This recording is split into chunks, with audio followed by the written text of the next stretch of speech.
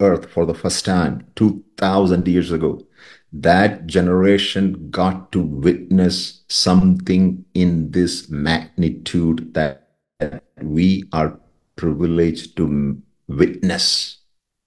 So the reason you're feeling what you're feeling, your body is changing, your mind is changing, your brain is changing.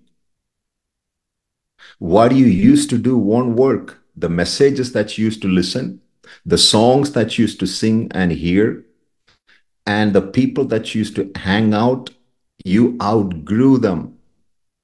It won't be relevant anymore. You will feel like, what in the world is going on? But you're at the right place at the right time. Even if you feel like that, you're at the right place at the right time. God has put you there. This transformation, this metamorphosis has to take place. And what do you need to do? Take care of your health, your physical health, your emotional health, your spiritual health, healing of your emotions. Don't store up depression, oppression, anger, any kind of emotional negative things that have been stored. Oh my Lord. The Holy Spirit, something about water. I am jumping out of my message today.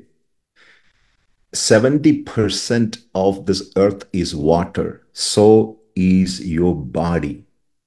70% of your body is made of water. And one thing about water is we don't know when God created the water. Millions and millions of years ago. As we see in Genesis 1-2, the earth was covered with water. This water has some special qualities that I didn't know.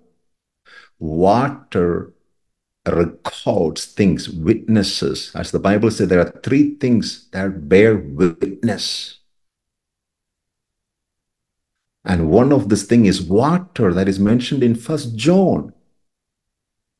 Three things that bear witness. How can water witness? Listen to me. Water has the capacity to record.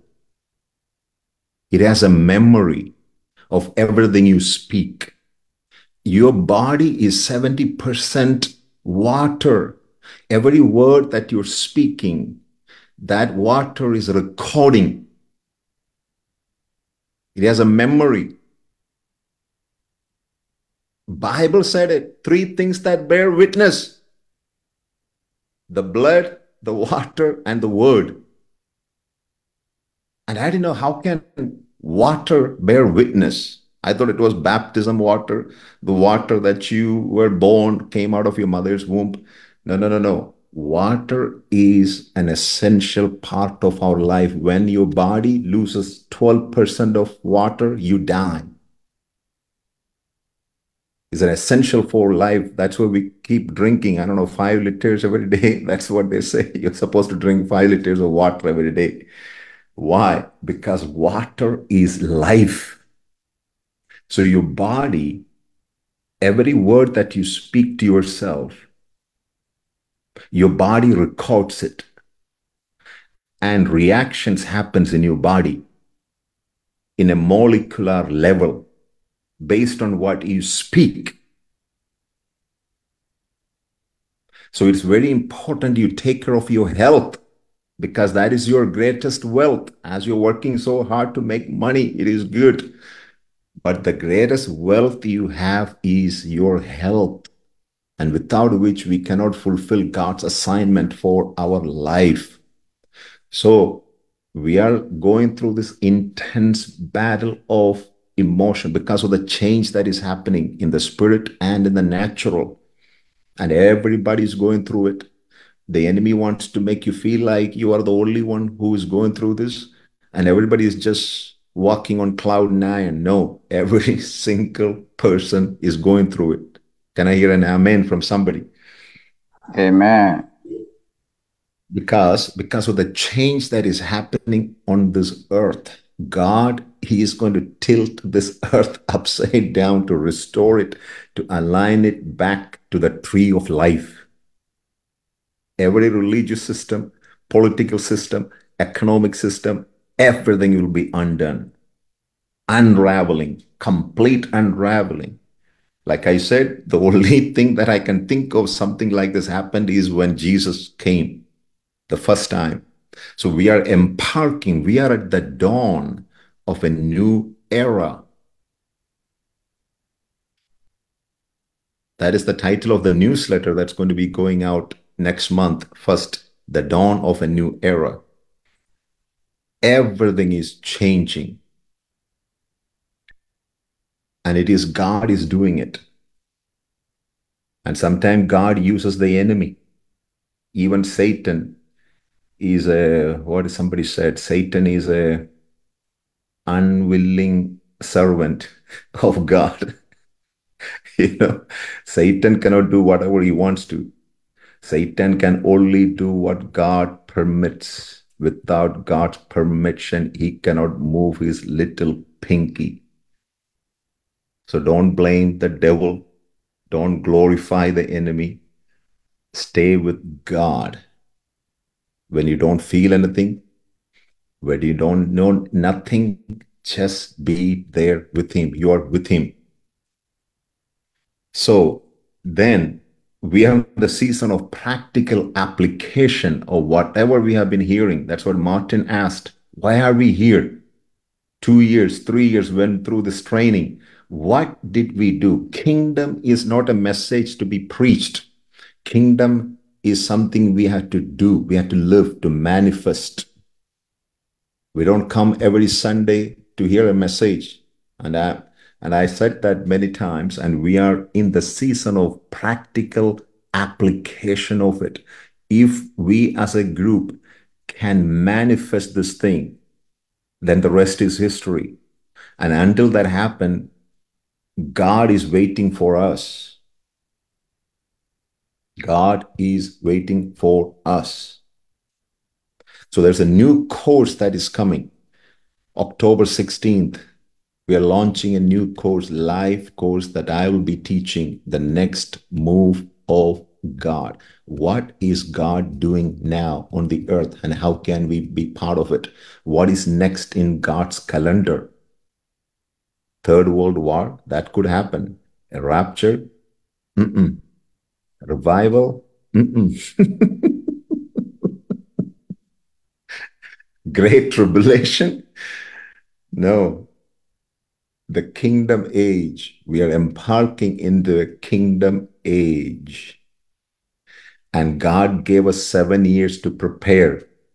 Why are we here? Martin asked this morning. He gave us 7 years to prepare. 2 years almost gone. We have 4.5 years left. And unless you apply this and practice, then I don't know how to do this any other way. So let's pray. So I am going to give you the practical lesson today, how to accomplish any goals that you have in your life. After this message today, I want everyone to pick a goal, whatever that goal is, a project, a goal, an assignment, big or small, doesn't matter. Have a pen and a paper ready. At the end, you will be writing this. And then we are going to apply the steps that you're going to hear today to accomplish that goal and come back and share with the group. This is what I did for the next 3 months, or how long it's going to take. I don't know. Depends on the size of your goal and what you had to do to accomplish that goal. But whenever you accomplish that goal, we want to hear from you. You're going to come and share with the group. To accomplish that goal, you're willing to start any group that you want. You have absolute freedom. Connect with some people from Ekklesia or outside. Get together, just like we did in the school days, getting together with other students to study math and history and discussion and all that thing. Remember those days? Let's do that. Instead of staying isolated, Connect with somebody that you haven't connected yet from this family, Ekklesia, right here. Send them a message on WhatsApp. Ask them how they're doing, what's happening. Can we work together to accomplish this goal? What are you working on? And you share with yours, let them share with yours, and work together, make connection, because relationship is important. Amen. Ready? Let's pray. Heavenly Father, we thank you for bringing us together as a family from across the globe. Thank you for all that you are doing in our life. Father, we sense, we feel that resistance. We sense that battle that is out there, Father, emotionally, spiritually, physically, Father. I bless your people, Father. I thank you for the season of practical application. Thank you for the kingdom deliverance workshops that has been prepared. 4 of them are ready. 3 more to go, Father. A lot of work, a lot of preparation, a lot of investment. I thank you for every provision. I thank you for the tools. Thank you for relationships.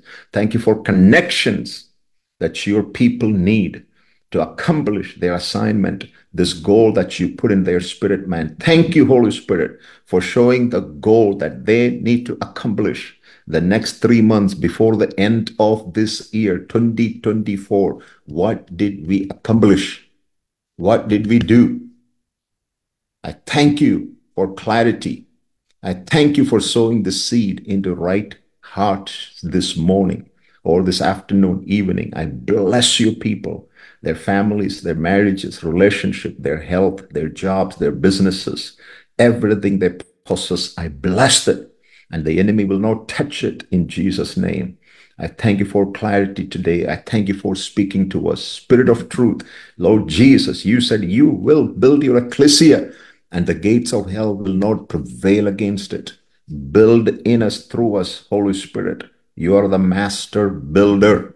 We yield, we submit, we surrender to your voice, to your kingdom, to your authority, to your government. Father, we love you, we honor you. In Jesus Christ's holy name we pray, and everybody said, Amen, amen. Those who joined late, you're welcome. Thank you for coming. Welcome to the Ekklesia. If you're here for the first time, let me just... Kingdom keys to accomplishing any goals. But before I get there, I need to share a little bit of the background, how God started everything. Because one day I was so worried. I was so down in my life, depressed, oppressed. And you know what? God came and told me. He said, Abraham, all the problems that you have in your life is because you don't understand one verse from the Bible. And I was so curious. I was so excited. If one verse from the Bible can solve all my problems, then I want to know what that verse is. Don't you want to know? You know, if God comes and tell you all the problems you have in your life is because you don't understand one verse. And I was so curious, Holy Spirit. I don't want to miss it, because that is the master key. And when he said that verse, I was shocked, because this is a verse that I have been reciting since I was a child. One of the first verses of the Bible that I memorized, which is Genesis chapter 1, verse 1, which said, in the beginning, God created heavens and the earth. I said, what? How can this verse solve all my problems? And then he began to explain. And I think I shared this before in these meetings, but some of you knew. So he said, God introduced himself as the creator. He created everything, not as a prophet, not as a healer, not as a savior. God introduced himself as the creator. And he said, those who have products have influence. And there are 2 groups of people on the earth, producers and consumers. Unfortunately, my church became the largest consuming agency on the earth They don't produce anything, they consume. Then he said, heaven is spiritual, it is invisible. Earth is visible, it is natural. Both spiritual and natural are governed by laws that he established. Those who discover and apply those laws, they prosper. What? Everything in the natural, everything in the spiritual are governed by laws that God has established. And we thought it was the 10 commandments. People fight still today about 10 commandments. God doesn't love you based on your 10 commandments or 20 commandments. The moment God's love becomes conditional, it is not love anymore.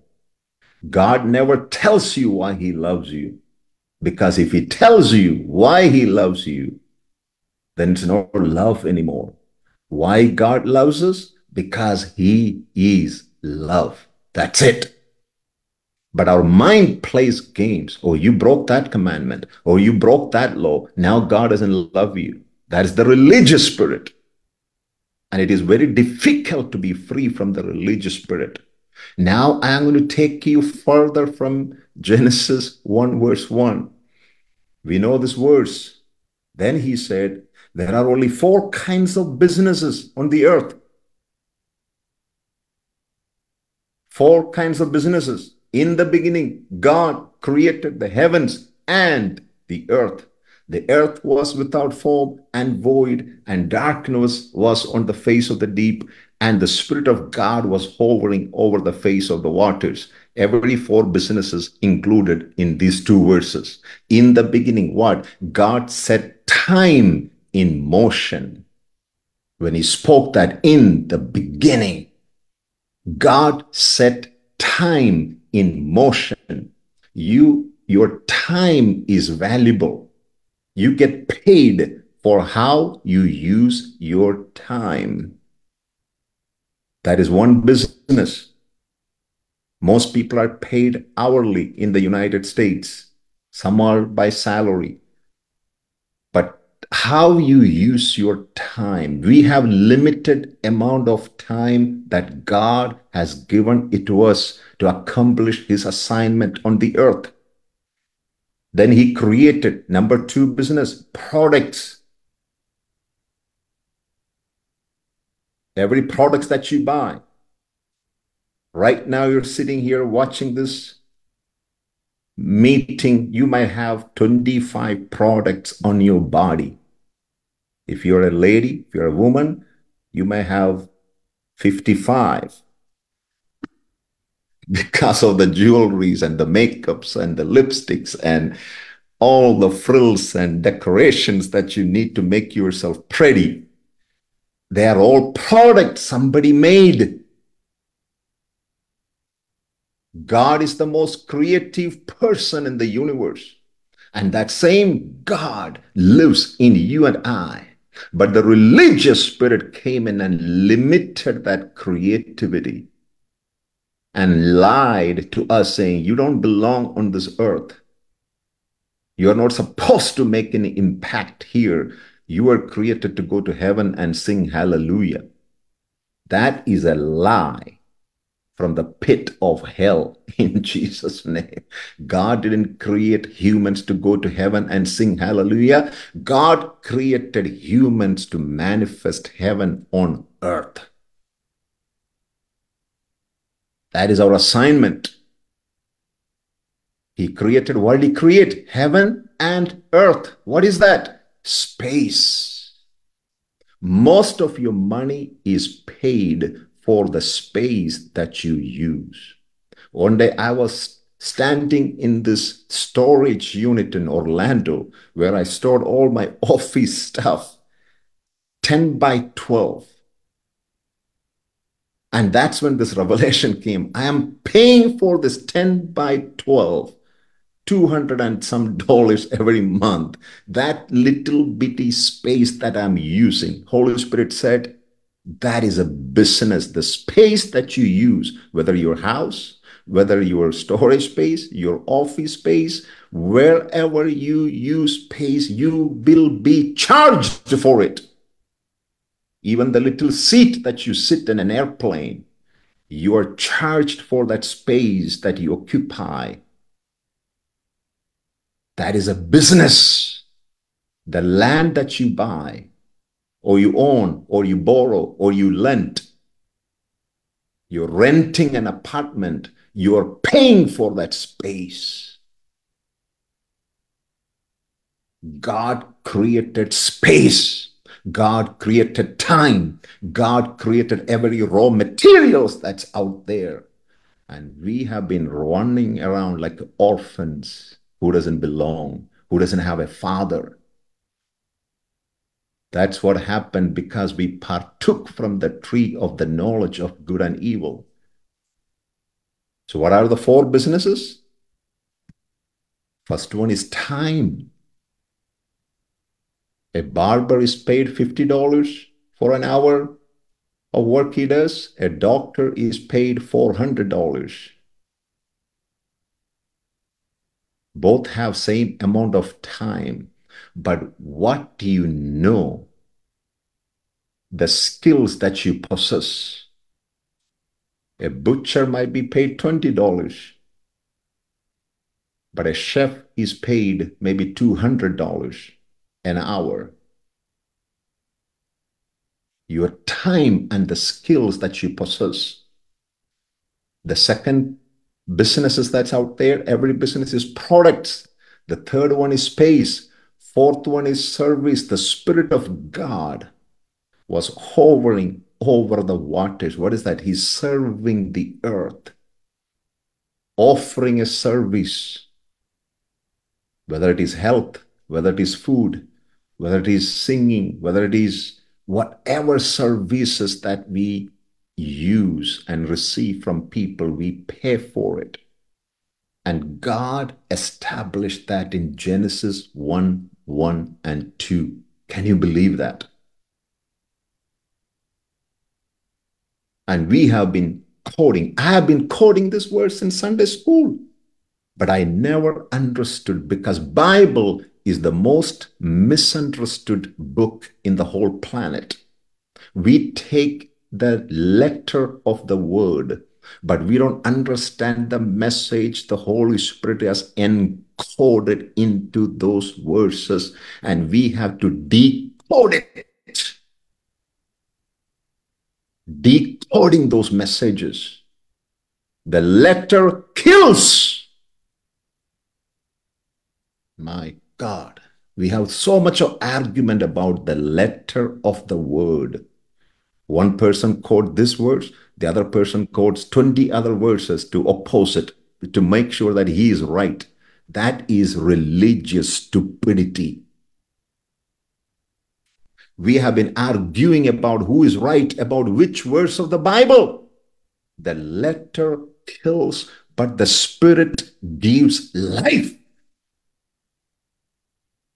My Lord, my God, the fire of the Holy Spirit is coming here. Somebody said the letter kills, but the Spirit gives life. Never argue, never argue with a person on the basis of doctrine. Never try to argue with a religious person quoting Bible verses. It will hurt you. That's the only benefit you will get. You will feel hurt and you will feel wounded. You will feel upset. You will feel angry. But you give it to a hungry person the truth of God's word, and they will like, give me more. I want more. That is the sign of the Spirit of God ministering to another spirit. So what I am sharing with you, it is going into your spirit. And I can't, this Holy Spirit is bringing me back about this water thing, because when I watched it, it changed my perception. What happens to water crystals when you speak positive and negative words? It amazed me. Be careful what you speak to yourself. You think nobody heard you, but your body, your mind, and your spirit, your consciousness, listen to what you said. Your self talk. That's what we are going to deal with today. Hold on, put your seatbelt on. We are going to take off. This is only an introduction. I'm going to give you the kingdom keys to accomplishing any goals. Every space, if you're staying in a hotel, like I am today, I'm using this little space, I'm paying. I have to pay for the space that I'm using. In the beginning, God created the heavens and the earth. Who created that space? God created it. But who is maximizing it? The ungodly, the unbelievers.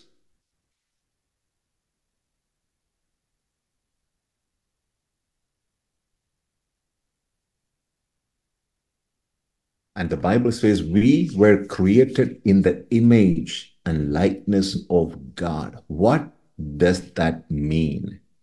Does God has two legs and two hands? And we read about God's hands, his eyes, but he's not a person like us.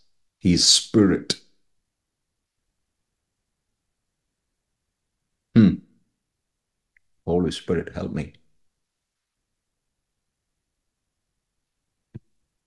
What does it mean that we are created in the image and likeness of God? We're supposed to think like God. That's why the Bible says we have the mind of Christ. What does the mind of Christ thinks? God says he knows the thoughts that he think toward you. Thoughts of peace, not against you, not to destroy you, not to punish you.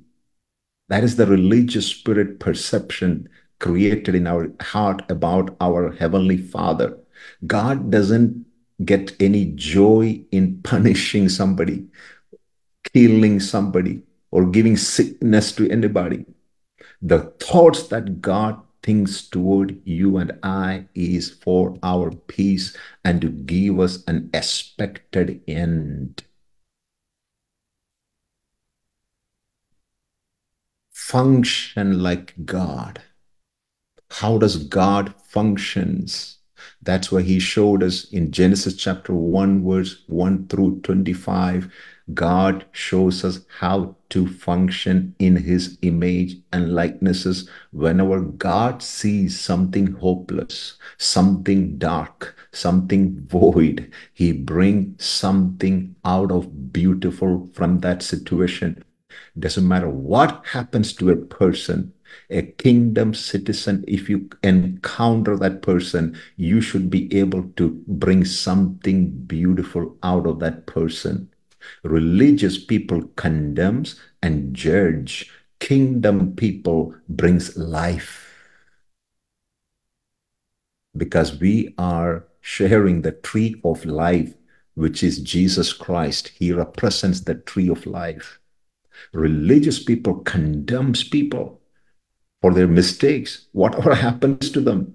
But if you're walking in the image and likeness of God, you look at the most hopeless situation and you will be able to bring out something positive, something good out of that person, out of that situation. May the Holy Spirit revolutionize your mind right now with that word. Whatever situation you're dealing with, may the Holy Spirit help you find something positive in Jesus' name. Whatever challenges you're going through, whatever trials you're encountering, may you see it from the eyes of Abba. He looked at the earth, void, dark, out of shape, no life, no light. God said, no, I can do something with it. Whatever, whenever you feel hopeless, whenever you feel down, whenever you feel like you're at the end of yourself, oh, that's the word for somebody. Whenever you feel, if you feel like you're at the end of yourself, bring it to the Father and say, Father, here it is. I am done.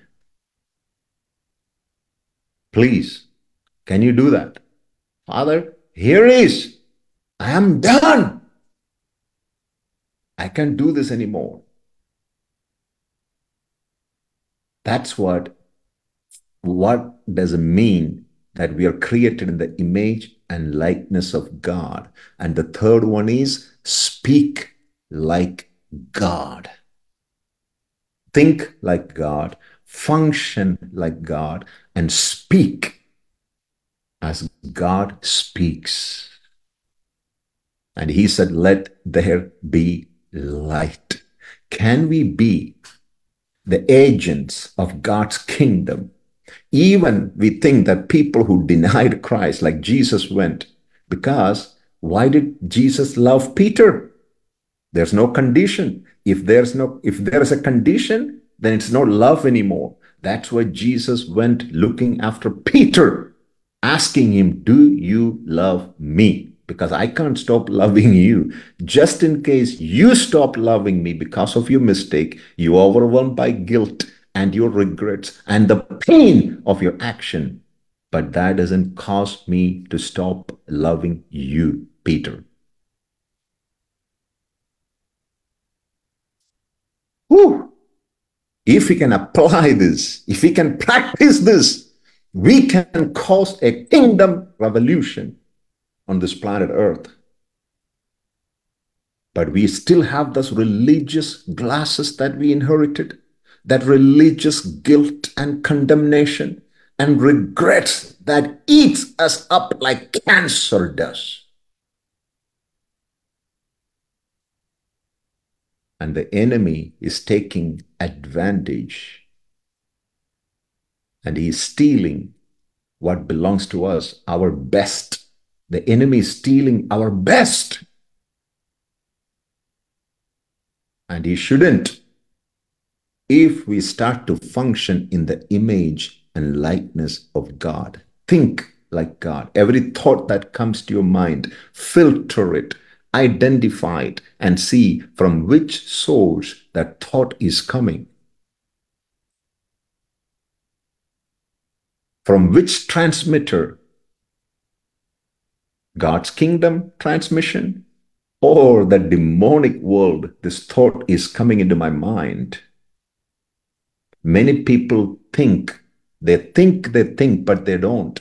There's a lot of mental activities going on. Thinking is an action. Please write that down. Or somebody write in the message there. Thinking is a verb, is an action. Our mind is always busy. But thinking is when you take the moment and stop and intentionally think what you want to think. That is thinking. That's a lot of thinking that I just said. Intentionally taking a moment. Sometime before this kind of meetings, I can't tell you the battle, the enemy, the heaven, and the hell comes. And I am sucked into this dark hole. I don't know where is God. I don't know where Abraham is. I'm telling you. But I just have to be. I just have to be. That's where God said, be holy as I am holy. Not try to be holy or try to be righteous. Be. Walk before me, Abraham. Oh, by the way, the Father wants to tell you, he loves you so much, people of God. You've been struggling in your mind. You've been struggling and striving. He just says, just let it go. Just let it go. He says he loves you so much. Each one of you here is precious to him. And sometimes you wonder, where is God? Does he even care about what I'm going through? Does he even know what I'm feeling? Yes, he knows.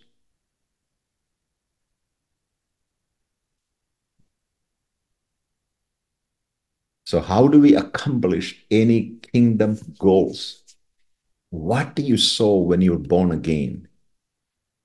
That is the first beginning, first start of kingdom living. What you sow.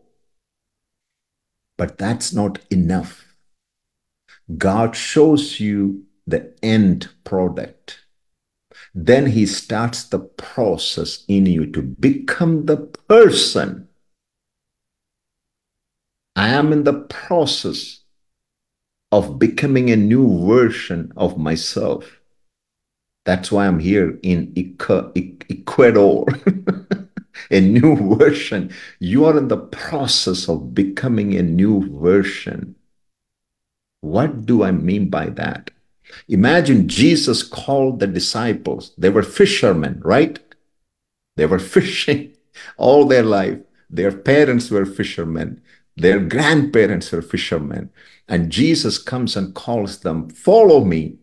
I will make you a fisher of men. Or like David, he was a shepherd. Now the anointing oil has been poured upon his head to be a king. But there is a world of difference between how a shepherd thinks and how a king thinks.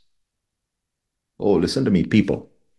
Some of you are still thinking based on your religious upbringing. There's a world of difference between how a shepherd thinks and how a king thinks. There's a transformation that needs to happen, a metamorphosis that you need to go through in your life to become that person who can carry and fulfill the vision. That is the battle that you're going through. What you sow, the vision is clear. It is real. It is from God. But now God is taking you through the process of becoming that person. And that person requires certain new skills. That person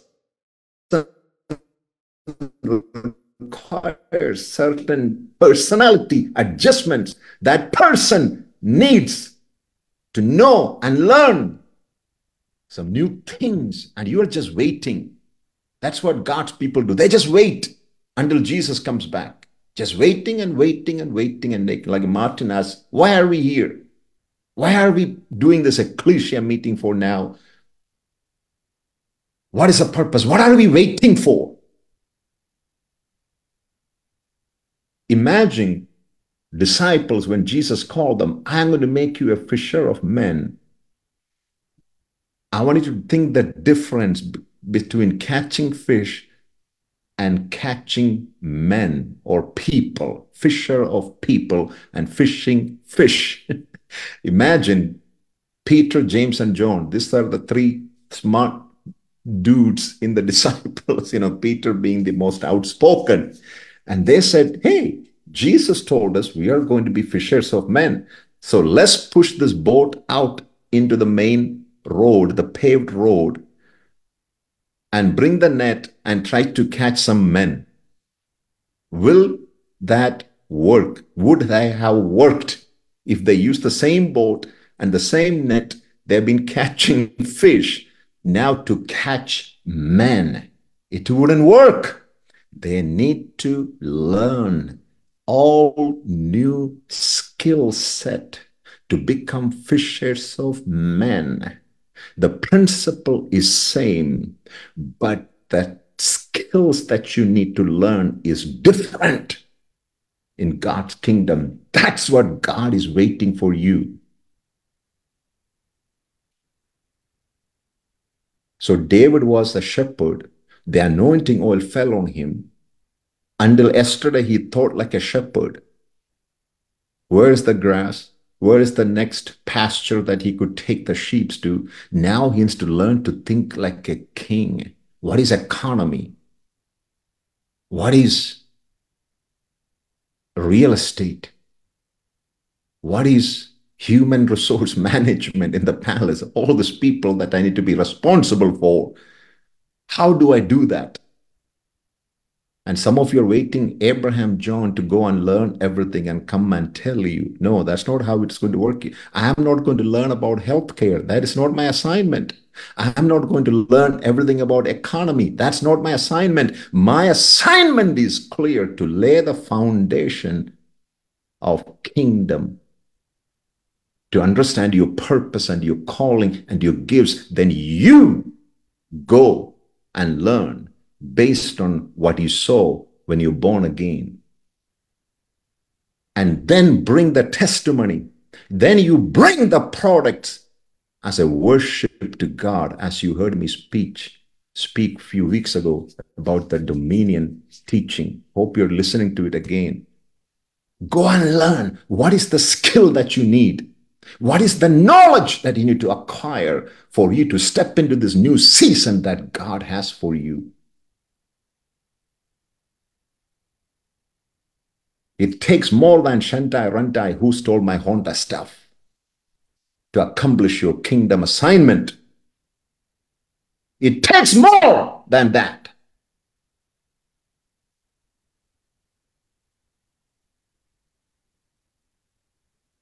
What would have happened if God has taken the people of Israel straight from Egypt to the promised land? One day, boom, supernatural transition. He took them from Egypt, dropped them in the promised land.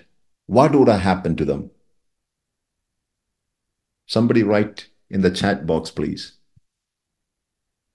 What would have happened to those people? 600,000 men. God picked them up from Egypt, dropped them in the next hour in the promised land. What would have happened to them? They wouldn't even have survived for a day. They would have been eaten by those giants. There's no they could have. They would. You put a slave into a promised land with the same mindset, in a place of abundance, they will live exactly the way they lived. And they will complain. But God took them to the wilderness. Why? To change their mindset from slave to sonship, from consuming into productivity, being occupied to function as a nation, kingdom nation. They had to go through that metamorphosis in their mind, and majority of them did not make it. Why are we here? Martin's questions. It came at the right time, Martin. Why are we here every Sunday morning as an Ekklesia?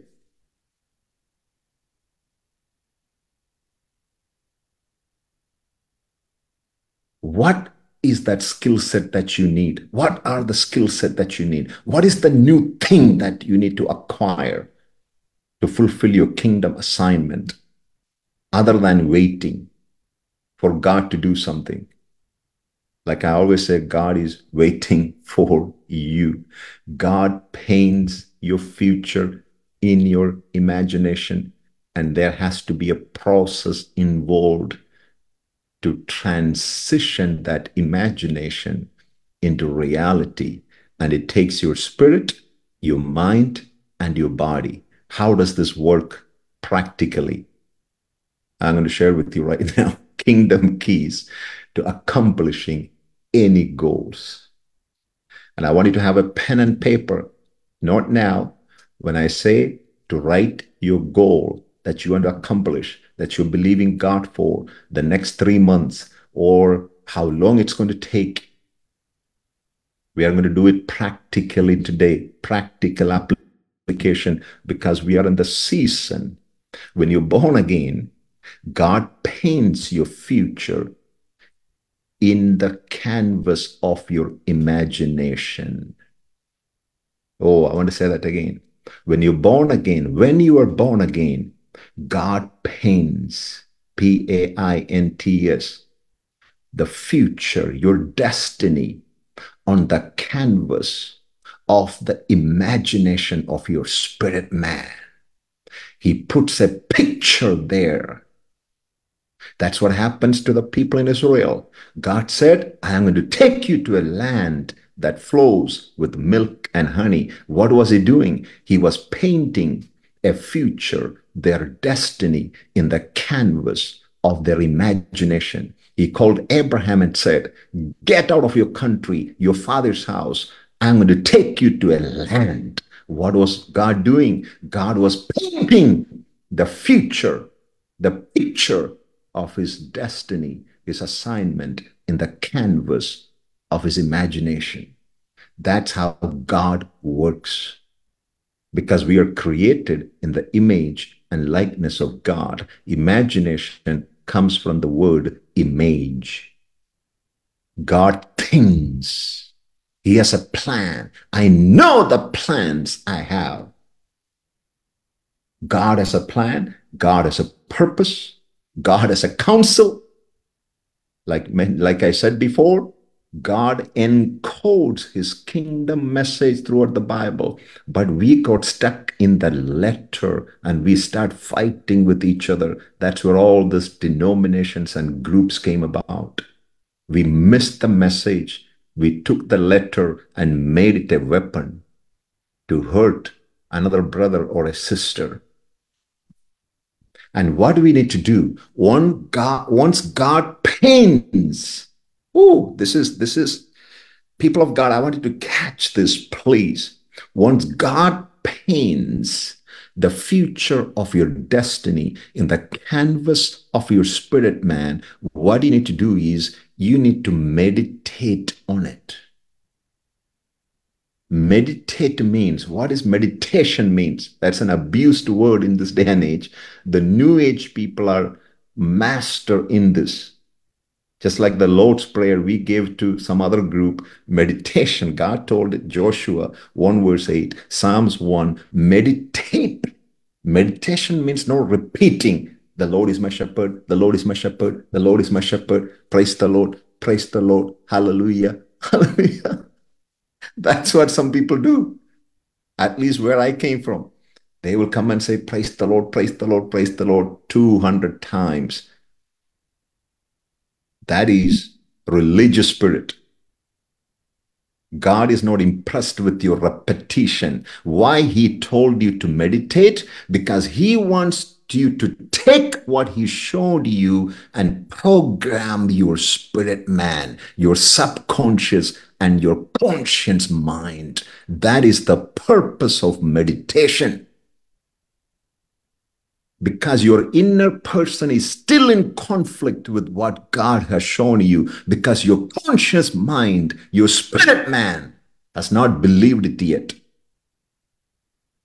That's why people come to church, they get excited. They shout and they're happy, but nothing has gone into their spirit man, into their conscious mind. As soon as they leave that door, they go back to the same old thing. So we need to meditate. You take what God has shown you, meditate on it. How do you meditate? That involves speaking. That involves speaking. Not the same praise the Lord and hallelujah. You speak what God has shown it to you. Not the Lord is my shepherd, the Lord is my shepherd 2,000 times. Nothing happens. But you meditate on the Rhema word of God. The word that God has spoken to you personally. You meditate it until it becomes part of your spirit man. Then you use your mind to visualize it. You see it as if you're already there, that it has happened. That's what Jesus said, whatever you believe, when you pray, if you believe, you speak, you believe what you have what you speak, you will have what you spoke. In Mark chapter 11, 23 and 24. He said that. Whatever you spoke, you will have it. That is guarantee from God. And then with the body, that's not enough. You meditate, you make it part of your conscious mind, your subconscious mind, which is your spirit. You mind, you visualize it. And the third step is you take action. What kind of action? I'm going to show that to you in a minute. This is the kingdom keys to accomplishing any goals. That's why God speaks your vision, your destiny before it happens, because He needs your cooperation. Believers used to say God is in control. No, God is not in control. He is sovereign. He needs your partnership.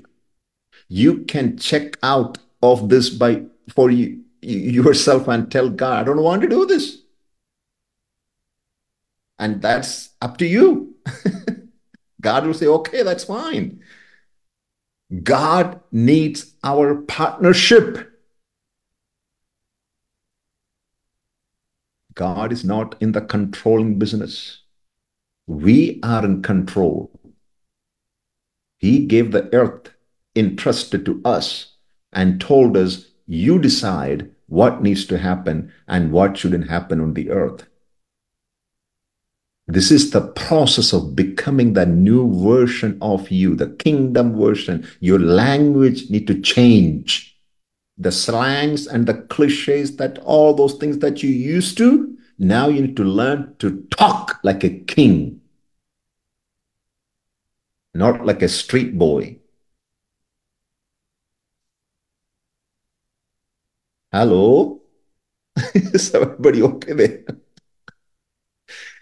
You were a shepherd yesterday, but now you've been promoted as a king or a queen, like Esther was.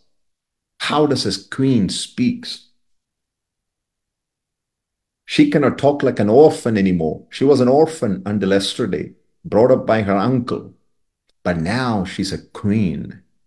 She need to change her vocabulary. She better, otherwise she will sabotage her assignment. Can you imagine David coming into the palace as a king and talking like a shepherd? Making those noises like he used to make noise while he was with the sheep. He cannot. He had to learn this new protocol of kingship. How does a king operate? Oh, I feel the glory of God this year. Thank you, Father. Kingdom keys to accomplishing any goals. The Bible says, Genesis chapter 1, God created everything in 6 days. Why did God take 6 days? He could have just created everything in one day. He is God. Why did He take this thing and do it in 6 days? What is the purpose? Answer me, people of God. Why did God take six? That 6 days could be 6,000 years. We don't know. It could be 6,000 years. But He took 6 days. He didn't create everything in one day, which He could have. Remember, we are created in the image and likeness of God. Genesis chapter 1, verse 1 to 25, He is showing us how to function. Those verses are manifestation of God's image and likeness. He's showing us how to function like He functions, how to think, how to do something like He does. Why did He take 6 days to create everything? When He is God, He could have just spoken into existence everything at once. One word could have been enough. But why did He drag this thing for 6 days, and he's God. It is to show us a kingdom secret, to show us the kingdom keys to accomplishing any goals. That is the purpose. Why he took 6 days?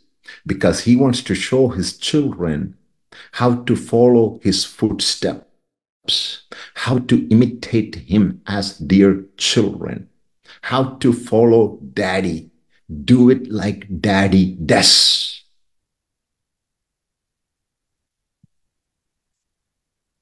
God is showing us kingdom keys to accomplish any goals. What is that? This is how he did it. This is why he did it. He divided his task into 6 days.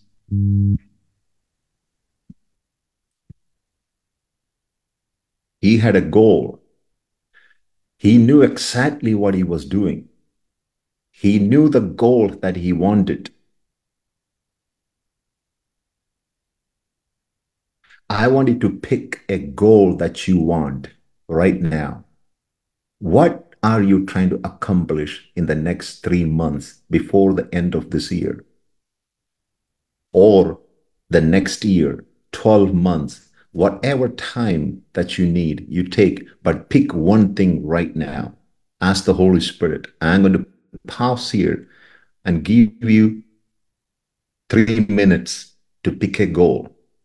God said, God exactly knew what he wanted. He wanted to create the earth. He wanted to create all those plants and trees and water was already there, the sun, the moon, and he knew exactly what he was doing. He knew exactly what he was going to do each day. And he was preparing this earth, making it habitable for his sons and daughters. That's what he was doing. That was his end goal. Earth was not created for us, as the religious spirit told us. We were created for the earth, to manage the earth, to take care of the earth. And look what we did with it, to establish his kingdom and his will on the earth. So just like God did, he had a goal. He had something in his mind. He had the finished product. And the Holy Spirit wants you to pick a goal right now and write it down on your paper right now. Let's do it.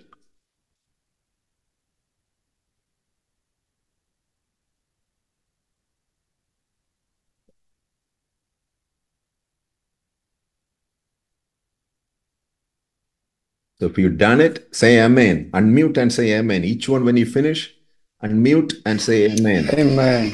Amen. Amen. Amen. Amen. Amen. Amen. Praise the Lord. Amen. Amen. Amen. Amen. Amen.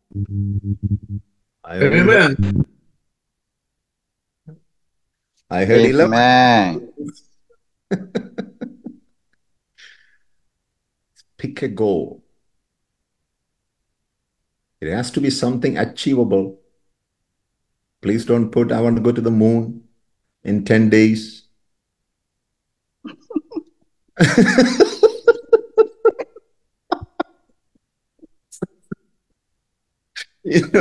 I want to be like Elon Musk. No, don't put those kind of goals. It has to be in alignment with your kingdom assignment. Don't put, I want to be the richest man in the whole world.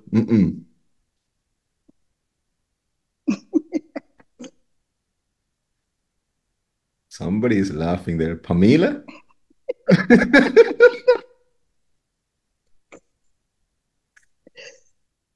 Lord have mercy, right?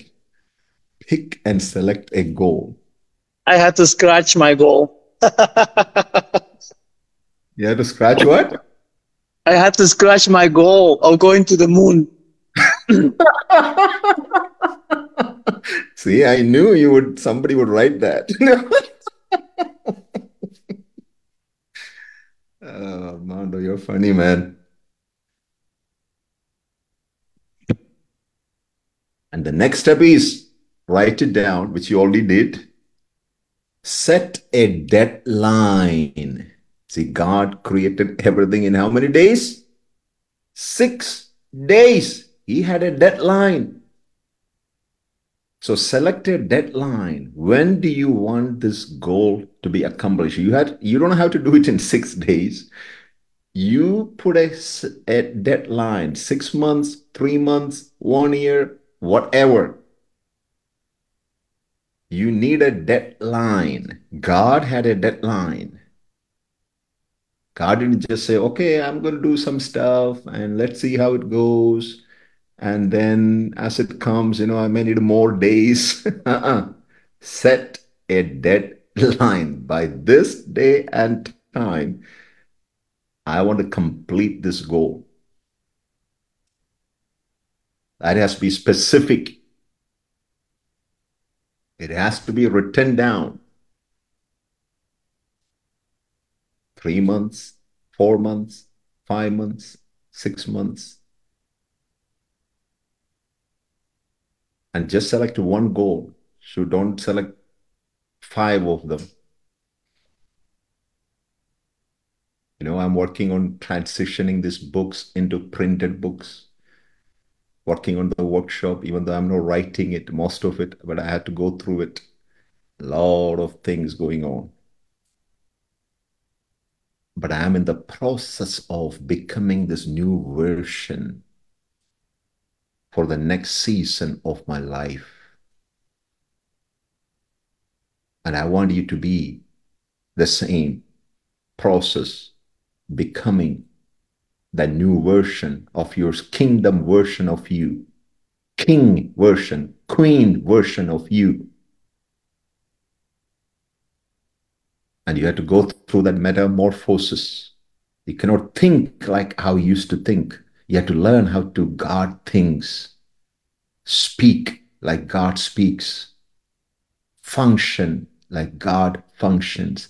And that's what he showed us in Genesis chapter 1 and 2. And I'm teaching and writing from Genesis chapter 1 and 2 for 25 years. I haven't finished it yet. Because that is the blueprint for life. The rest of the Bible is an interpretation of what is written in Genesis chapter 1 and 2.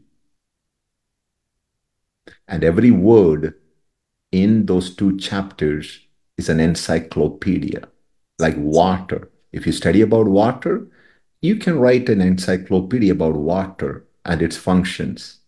We haven't even scratched the surface of it. Study about air, study about bird, different kinds of birds, study about the earth and soil and different gases and metals that Genesis 1 and 2, we haven't even scratched the surface yet, people, and we call it creation story. That's what the religious spirit told us.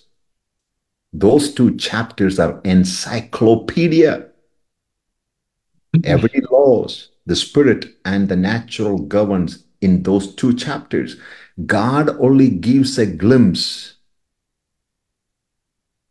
and the rest is up to us to go and search it out. God won't give you everything.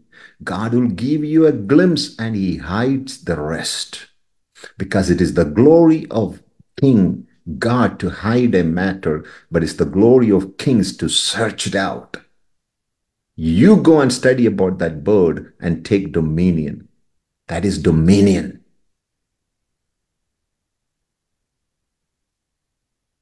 Stars. God just say one word about stars. How many stars are there? Why there is 12 zodiac signs? What is their influence on every month and weeks and days of our life? You need to go and study them. God only give glimpse.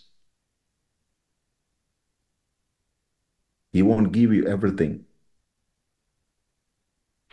Now we have to apply the image and likeness of God to discover the rest of the things. What if we were taught this in Sunday school? Some of us will be better than Elon Musk today. And we thought that we are trying to make God happy singing 3 songs. What if we have discovered the secrets of his kingdom? Set a deadline. Next one. Make a list of everything you need to do to accomplish that goal. Every tree, every plant, every sun, every moon, every stars that needs to come into place. You don't need to do that now, but you can take your time. But I'm just giving the outline today. You need to do this practically in your private time. I'm giving you the steps, kingdom keys to accomplishing any goals. God knew what are the plants he's creating, how many animals are going to be on the earth, what kinds of creatures, creeping things, snakes, ants, tortoise. As I'm watching here at the lake, there's birds swimming in that lake and flying across the tree of life. I'm looking at the tree of life and teaching this. Can you imagine? Next week, don't miss it. I'm going to show you the tree of life. What a privilege, looking at the tree of life and teaching on God's kingdom. That has to be so special, people of God. Make a list of everything. Write this down, please. That's what I'm doing it slow. Make a list of everything. Everything means every little things that you need to do, that you need, every step. God had apples and oranges and grapes and lavender and lemon and everything in his mind. And he knew which soil is needed, which country, which part of the earth it needs to go, which fish needs to be in which part of the ocean. Do you know there is biological boundaries that God has established even in water? Every land, every nation has a boundary. Even ocean has boundaries, biological boundaries. The fish that you eat in India, it's not here in the ocean in the United States. It will not be there in South Africa. There's a biological boundary that God has established for each ecosystems, for every creature that needs to exist on the earth. God made all those details. The sun doesn't rise every day the same way. It changes. It goes in its axis through different seasons, to the left and to the right, and to the left and to the right. How did he do that? That is details. To have different seasons. What if there is only summertime? My gosh. What if there is only winter time throughout the year? No, 4 seasons are needed. Next up, prioritize the list. God didn't create man first, then he created, other things. No, that's what we try to do. We think money is the problem because poverty spirit taught us money is the problem. And we get stuck with that. No, money is not the problem.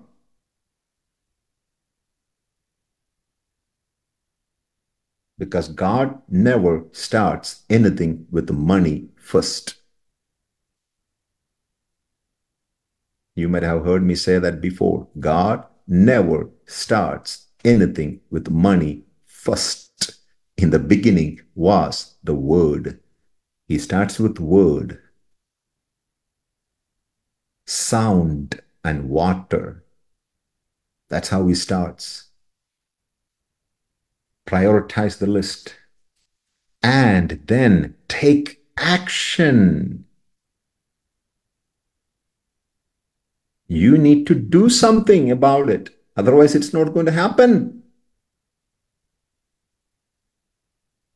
Once you pick a goal, set a deadline, write it down, make a list of everything you need to do, prioritize it, and begin to tackle it one by one. Take action. This is doing. You meditated it, you visualized it, it became part of your spirit, man. Because what do you see now with your natural eyes and the spiritual eyes is the same thing. There's no conflict inside you. Your self-talk and your natural talk is same, has come into alignment. Your inner voice and what you speak is the same thing. There shouldn't be any conflict. As long as there is conflict, progress is delayed. Everything I'm doing today, where I was sleeping on a concrete floor for 18 years of my life, 63 countries. This is the 63rd country I'm sitting and teaching this. How this happened? Speaking. Not because of my degrees, not because I have something from some university somewhere, just following the kingdom principles of my heavenly Father, my daddy. That's how it happens. And that's all you need. Take action. And the next key, the final key, do something every day toward accomplishing that goal like God did every day. And he did it and he completed it and said, evening and morning is the first day. And he looked at what he did and said, it is good. Never postpone for tomorrow what you're supposed to do today. Never procrastinate. That is one of the qualities God's grace has granted me. Even if I have to do something tomorrow, I will just do it today. I'm saying, I don't have to worry about this tomorrow, so I'm going to do it today. And which gives me relief.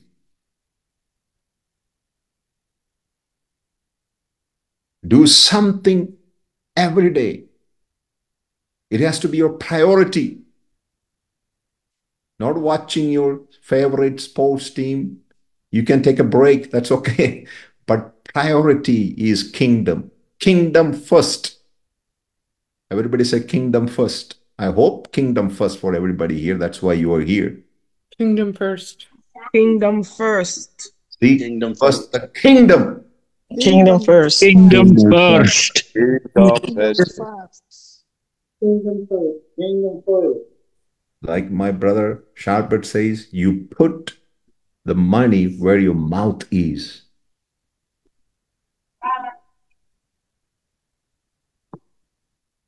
Do something every day toward accomplishing that God like God did. He did something every day and he looked at it and said, good job.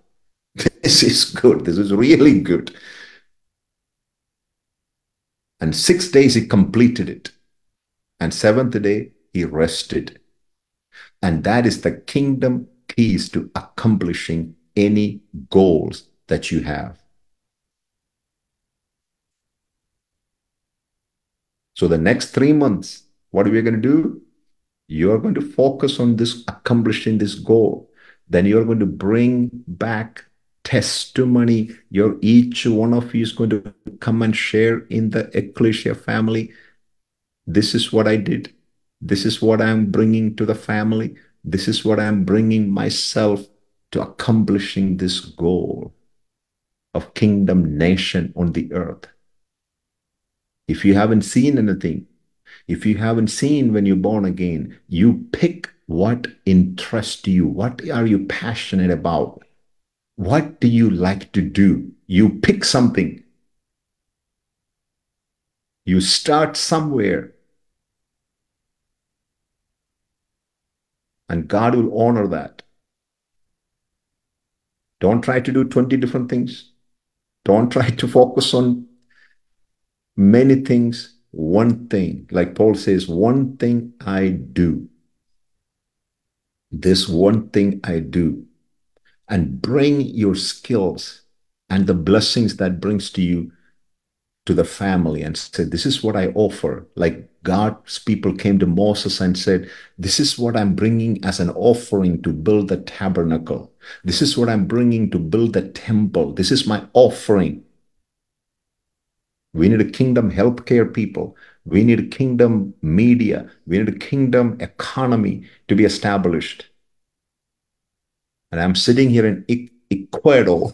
I'm trying to learn this place name. How much can we accomplish here? An apartment only costs $250 a month rent. An average salary is, $400 or $800. I'm like, I want to buy a 10,000 acres of land here to establish the kingdom nation. But where is the money? Who is going to give? Who is going to donate? There has to come from your productivity. That is your offering to build God's kingdom on the earth. We have to think beyond ourselves because we are still stuck in ourselves so much. We haven't surrendered our ownership to God because He is the owner. He is the Lord.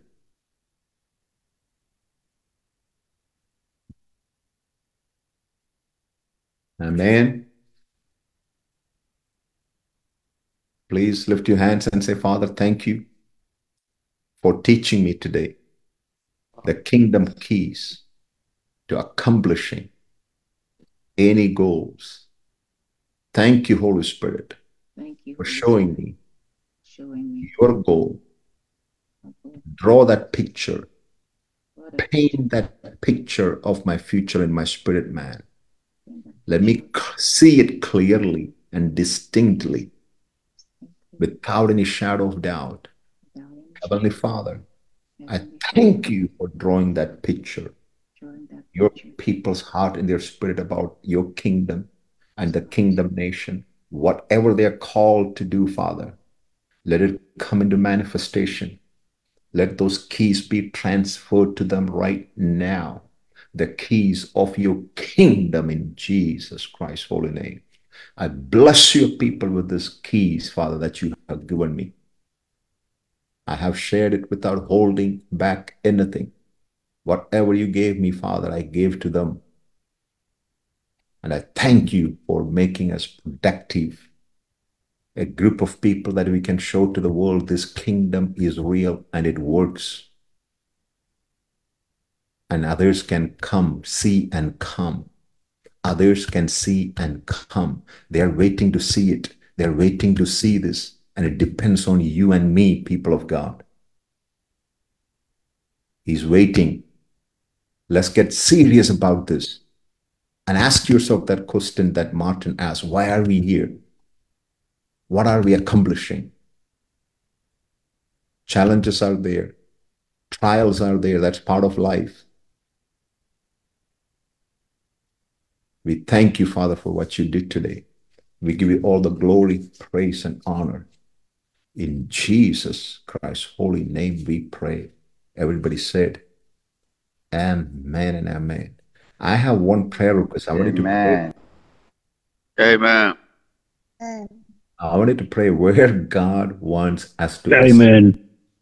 establish a base for his kingdom, a location. I want all of you to seriously pray the location that he wants us to establish a base with a training center where people can come and get trained, stay and trained, equipped for God's kingdom as part of the, could be part of Kingdom University, but we need a headquarters, we need a base somewhere on the earth. It could be Ecuador, Guatemala, United States, Philippines, I don't know. Wherever God says, I will go. Ireland, it doesn't matter. Italy, doesn't matter. We will go there. But I want you to pray with me, please. Tanzania. Will you please? Earnestly, fervently, as you're focusing on these goals that you picked. And we'll be hearing from different people, different weeks. Next week's Armando. Then the following week, um, Ernie and Priscilla is going to share with us. And we will be taking communion as a family on October 6th. Ernie is going to lead that. Then Priscilla is going to share about her grace that God has given us about brain function and neuroscience, how all that work. That's going to bless us. So every week we are going to hear, whenever God gives me something, I will step in, I will stir the water, and then you jump in and get healed.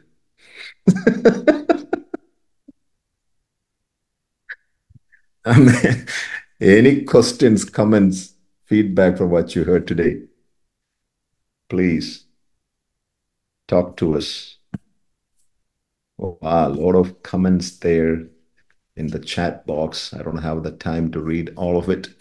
Botswana, yes. If that is Botswana, I will go there. Namibia, I will go there. Doesn't matter. Mount Everest, I'm there. Yes, I see Katie. Please go ahead, Katie. Hi. This was really good. This was really something that I didn't realize I've been working on in my spirit, but I didn't really know what it was. So my goal for me, it will be easy because God will give me the strength to do it. I will be persistent, and I'm not only going to transform the way I speak and know that I'm a queen of the kingdom, but I am going to transform my body. It's something that's been holding me back. You know, my mind, body, and spirit, but it's all connected, and I know the importance of the body. So, right around Christmas, hopefully by the 22nd, I can get on and be a little thinner and moving better and doing all the things God wants me to do for his kingdom. And I believe, because this is the only thing that has been holding me back, is not doing it. And I always, when I wrote goals before, I always accomplished the goals, working for the county, working for probation. And I haven't done goals in a long time. So thank you so much for this. I appreciate it.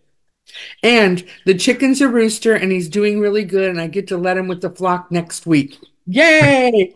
That's why I like to look like him today. I'm just kidding. Those are the kind of things I have to stop saying. I'm going to start right now. Chase those chickens, Katie. That will.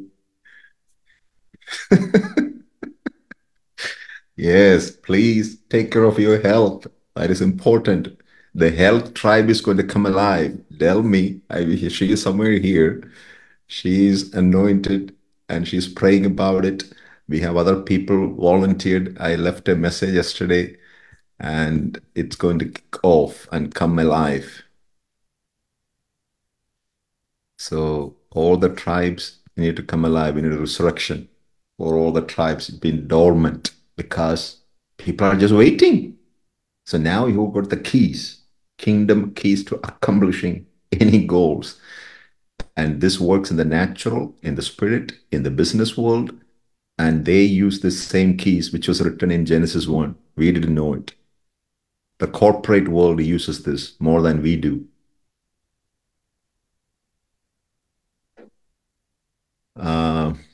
Jefferson, please. Good evening, everyone. It's nice being here with you guys, and thank you very much for these practical ways of accomplishing our goals. And thank God for today's meeting because it has given me a sense of intentionality in carrying out my tasks. So thank you very much for this guide. So please, I have two questions, and I think the first one is it possible that we have parallel goals, like for example, writing a book and also doing another project, and still my time can be still managed doing these two goals? So is it advisable to go along with these two goals? Yes, And absolutely. Okay. Then secondly, in such like kind of person whereby I think that's my weakness. Whenever I plan something and I try to do it and I don't accomplish, maybe I put all efforts and time and everything, at the end of the day, the plan doesn't come to the way I want it to be. So how can we be able to overcome this depression or disappointment whenever you made the goal for a day and you try to accomplish it and it doesn't come the way you expect it to be. So, do we re-strategize and That is find another called way? Okay. that is called lesson learned. You Okay. learn the lesson and then you redirect the GPS to the next one. Don't stay there. Don't stay there Okay. stuck because something you tried didn't work. Now I'm like, okay, throw the towel and I give up and I run. No, you keep going. You pick the next one because every experience Okay. is important in life. No experience. God never wastes an experience. And everything is important and we learn something and we understand something, then we mature. So we don't look at success and failure in God's kingdom. That's not how he looks at things. God never looked at Okay. somebody and said, you failed. No, there's another chance. There's another opportunity. Okay.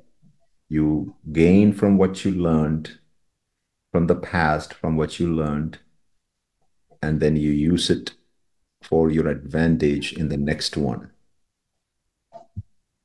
All right. That's wonderful. Then thirdly, please, so can we work out goals based on what is available? Since we know that we shouldn't depend on the availability of money, so can we be able to use what is available to work with our plans so that we won't be restricted to what is not available? Is that advisable? I didn't get what you just said. Okay. Can you hear me now? Yes. Okay, I said, what about in situations whereby we work with what is available?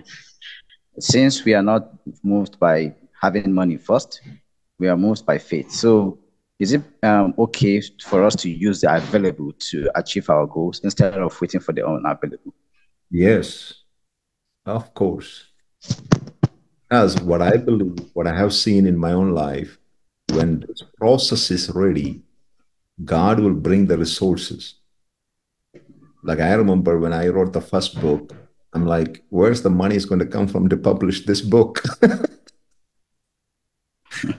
Now, after, I don't know, books and republishing them, maybe did it 100 times now, over 100 times, redoing it, still doing it, continue to do it. Now then you become a master of it. But the first one is always hard. Doesn't matter whatever it is, what you try to do, the first one is always the most difficult. Then the more you used to it, that you become good at it, and it become like a second habit to you.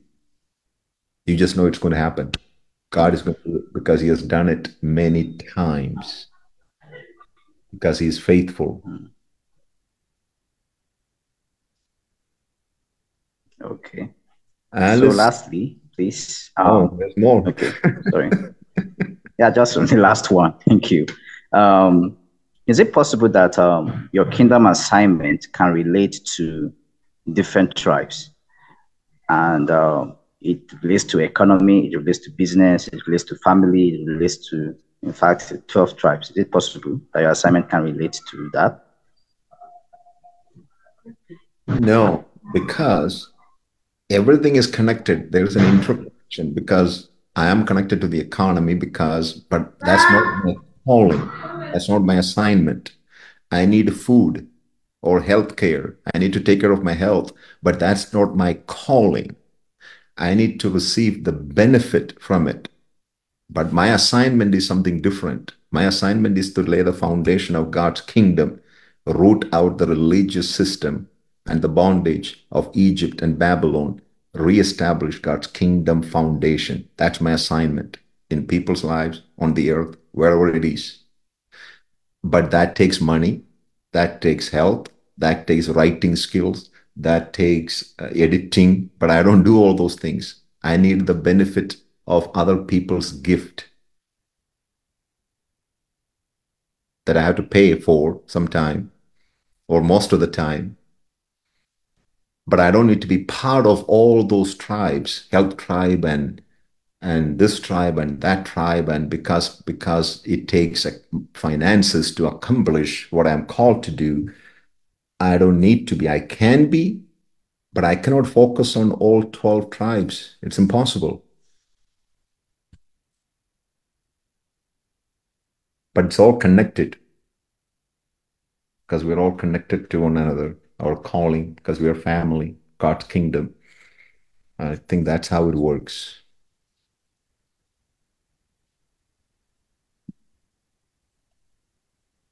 Alice. Thank you very much. Dr. Bill, I saw your hand. I'm coming. Thank you. Thank you. Thank you, Dr. Abraham. Thank you so much for today's teaching. I was blown, really, because listening carefully when we began. First, also, I'd love to say hi to Kingdom family. I love you guys. Every one of you is so special. Your contribution, your posts that are building, encouraging, you are just the best in the world. I appreciate the leading of the Lord that I could be found in this family. I heard my brother Sherbert there asking a question, which I also asked, almost the same question I asked the Lord. And I said, with the teachings that Abraham is teaching us as we came back to the Ekklesia again, Lord, what do I need to be doing? What am I going to accomplish? There are many questions that were going within few days. So when he asked that question, I said, Lord, you really confirm things. But I went for a training yesterday. That training had to do with learning how to grow, graft, bud, and sell fruit trees. I do farming. I've learned quite a number of things. And with the passion God has given me on to be able to raise this Ekklesia and the vision that was given to me almost 30 years ago, for me to begin to implement it from last year. You know, I agree and concur with what you have just said, Apostle Abraham, to do with, I am called to this, and this is not my main call, but my main call is this shepherding. And I remember and saying, Lord, the blueprint you gave me and all, and the message, not so that, well, who will tell me? The Lord told me one thing: you will not run after men of God.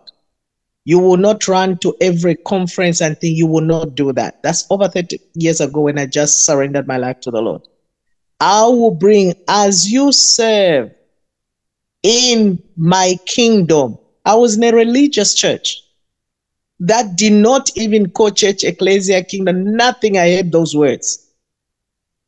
And he says he will be able, as I obey him, then God will be able to bring those servants of God, because my boundary lines will fall in pleasant places.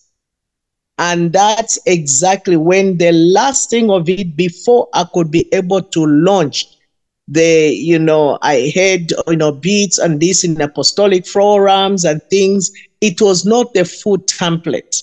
And then one day, it's now almost over 2 years ago, and I was in a meeting online, and then the guest speaker was Dr. Abraham John. I wept. I cried.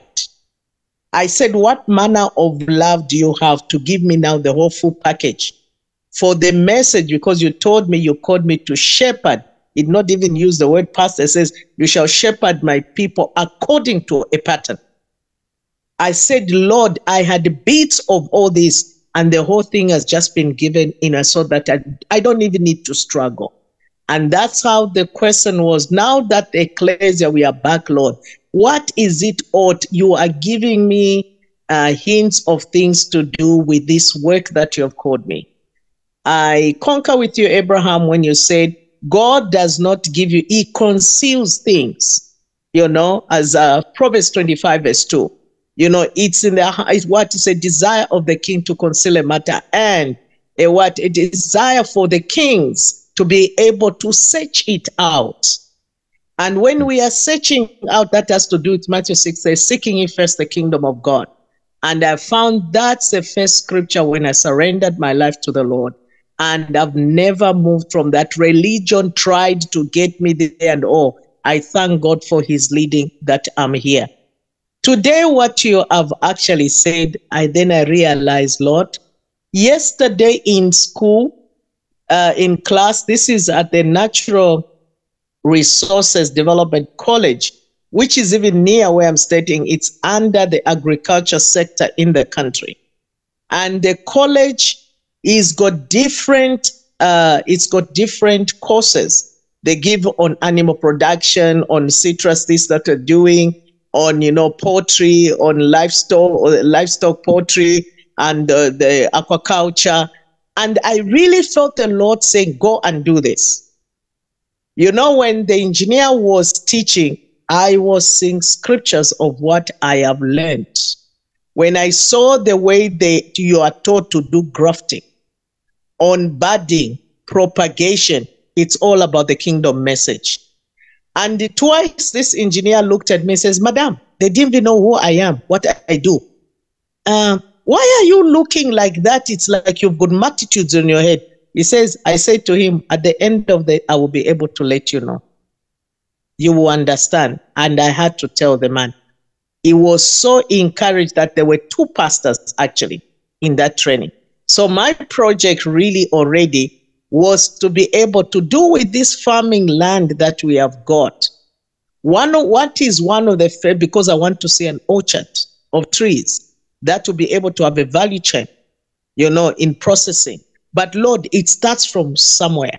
You have to collect a lot of seed, propagate, to be able to have nurseries, to raise up a nurseries in order in the 3 years that, you start having fruit. But, you start with where do you have? What you have said, Apostle Abraham, my neighbor has got a very big tree that is not really being taken care of. Hello? We're running out of time, so please make it shorter. Okay, sir. And just to conclude, this tree, and the Lord says, you want to go and get a lot of propagating in order to cut cuttings or seed. You only need to ask. This person doesn't know how to take care of this. Help them to take care of this tree. And by doing that, you are able to cut. You are going to have nurseries and dummies in order for you to have nurseries. So we can start. We can start wherever we are, and we don't really need finances. Thank you so much for the teaching. And you have what you need to start. That's how God's kingdom operates. Everyone, including myself, to start it. So thank you, Alice. Thank you for what you're doing in Zambia, the kingdom schools, training, everything. May the Lord bless and multiply you. And if you're here for the first time, and if you're not part of the Ekklesia WhatsApp group, if you leave your number with a country code on the chat box, Mama Pedro will collect it and add you to that's where all the communication happens, sharing what people are doing, what is happening, where it is happening, when it is happening, new courses, everything is there. So please, I see many new names here today that I haven't seen before. If you're here for the first time, and I will recommend you that you be added to the Ekklesia group on WhatsApp, because we can stay connected and connected to the rest of the family, events and everything. New course is starting October 16th. Please don't forget to enroll. Please don't wait for the last minute. Go to the kingdomuniversity.org and choose the Next Move of God course starting on October 16th. So we have 2 more comments. Dr. Kati, my friend. I haven't seen you in a long time. He's a scientist anointed by God. Please, what's in your heart, my brother? Thank you, Apostle. Good to see you. Okay. Saying, Thank you for sharing the information today about the water, especially, which is my favorite topic you have touched today. is it? That's why Oh my I'm just goodness. jumped up to share something with you. Actually, you have Please. said that water has a memory. It's true that it was published already in 1988. Jacques Benveniste, he has said that water has a memory. Even the scientists have proved it. Water can store the information. And how that, because we know that our body contains 70% of water, and our body molecules like protein, DNA, and carbohydrates, everything to function, it need a structured water. Means the water which has a proper structure. It has a correct bond angle. It has a correct bond length. Then Come on, only it man. form a correct structure. Mm, If anything goes wrong, it means that they have proved that words have an effect on water. mm, If you speak a good word, it forms a good structure. If you speak a bad word, it forms a negative structure, which impacts on our health, our body, and our cells. Especially, they have tried on different. They took the water in different glasses and they spoke the word. Different words such as love, kind, and even some demonic words also. And they have cryopreserved it, means they have crystallized it, and they observed under microscope, and they could see different structure according to the words. So the good words spoken, they have formed a very good structure, and the bad words spoken, they formed a very ugly structure, means they couldn't form any structure. So they proved that they have some effect on our body. So that is a very interesting one. So even Jesus has said many things on word, power of word. When Jesus cursed a tree, it has dried up from the root.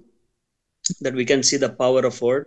Even our God is a creator, and we see that words are not just vibrations; they actually carry the power. And you said many times, I remember very well, the only one thing which is required to step into supernatural is a confession, means to say the word. So that is a very powerful gift God has given to us to create what we want. So that's amen. was, and even it affect it, the words which we speak every day, it affects our brain, it affects our cell, and also it affects our DNA.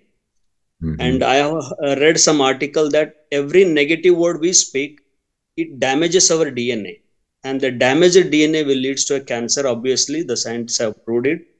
So that's why we need to be very careful what we speak in order to create a good whatever we want to create, whatever we want to manifest on this. So the only gift God has given is the word. So if we use the word properly, we can manifest what we want physically. So thank you Amen. for. I also shared that PDF with you in WhatsApp. Please go through and evaluate it. If it is good, it can be useful for the Ekklesia. Thank you. Yes, thank you. We need to hear from me more. But there are two secret words that has the most positive effect on us, the water, our molecular, every innermost being. There are two words they say that are most powerful. They are Yes. love and gratefulness, Yes. thankfulness, those two things. That is Yes. the most powerful words or emotions that has the most effect on our being grateful. And when I heard that, I said, no wonder the Bible says, be thankful and present your needs with thanksgiving. My goodness, God is so smart. And it's in the Bible. We didn't know it. Yes. You know, thankful, being grateful. So every morning when you wake up, be grateful for 10 things. Lord, I'm thankful for the water. Thank you for this coffee. Thank you for my health. I'm breathing. Thank you. My goodness, it changes everything. That whole day, that set the pace for the whole day. Well, thank you, Dr. Katti, for sharing that. We need to hear from you more. Maybe one of these days you can present your kingdom assignment that God has given you. Thank you. With it. Yes, now my brother, Dr. Bill Mantuka, all the way from Oregon. I want to say space, but That's true. that's what it looked like, your background.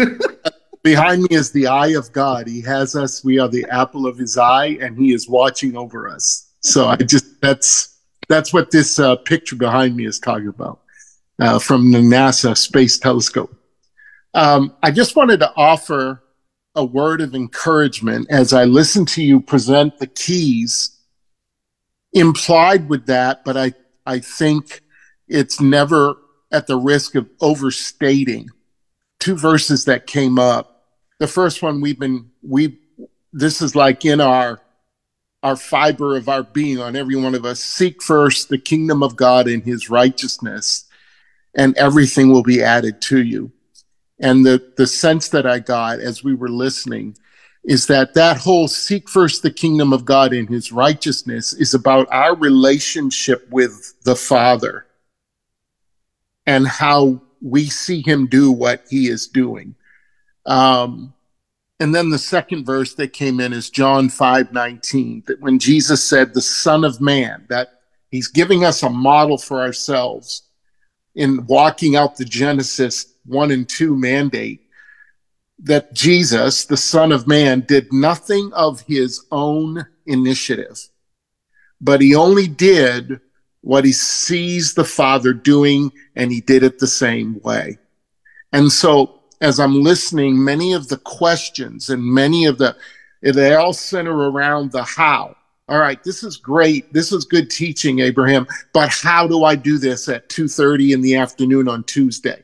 And the thing that I want to just encourage everyone with, and you said it about praying, about meditating, that we're not human doings, we're human beings. And so that whole thing, we tend to assume it goes without saying, but I think because of the way we're transitioning from the religious system to our kingdom place, is that we need to hear the voice of God, and we need to meditate on what he says. And when we go into that place of hearing the voice of God, it's as if when the student is ready, the teacher appears, that everything is added to you. So it isn't, while goals and all of that are great in their place, it doesn't supersede the need to every day cultivate a working relationship with the Father, the Son, and the Holy Spirit. So that it's not that we go in and get our orders and then we go off and do them. It's that implies separation. That still says we have religious residue from the traditional church system, that there's separation. I've got to go find out what God wants. As we meditate, as we hear the voice of God, we co-labor with him. We are in union with him. As he is, so are we in this world, 1 John. And so I just want to encourage everybody that what we do flows from who we are in him. And so if we focus on who he is, that says that's who we are. And now when you ask the Father for anything, he will give it to you. He won't, if you ask for bread, he won't give you a stone. If you ask for fish, he won't give you a snake, because you already know him. You already know his heart. So from that, your thumbprint is the unique thing. Everything that is unique about you will come in that context of who you are in Christ. And from there, it just flows. You don't have to figure it out. One day you say, I'd like to do this, let it be, and it happens. And the next thing you know, you're talking to someone who can give you the very thing you've been seeking. So it's not like I got to go get this goal done. I got to go get this goal done. It's all about how do you flow with the Father as he walks you through and you walk together. So we're moving from a boss-employee relationship that religion has taught us to now we're sons in the kingdom co-laboring with our Father. Daddy, am I doing it right? Daddy, is this what you want? And now when we ask for wisdom, it flows. And that's how you establish. And then you look back 3 months and it's, oh my gosh, look what we've done. And there's no pressure. There's no striving in your own strength. The word is to trust in the Lord with all of your heart, lean not to our understanding, and then he directs our steps. So I really felt that impressed to encourage everybody today that in the context of what we've heard, it all comes from that seek first the kingdom of God and his righteousness. How do you characterize your relationship with the Lord right now today will determine how you quickly and how fast you move as you co-labor with him. Good. Thank you for that 2 cents of advice, because these people are the foundation, the sonship. We cannot share everything in one teaching. Right.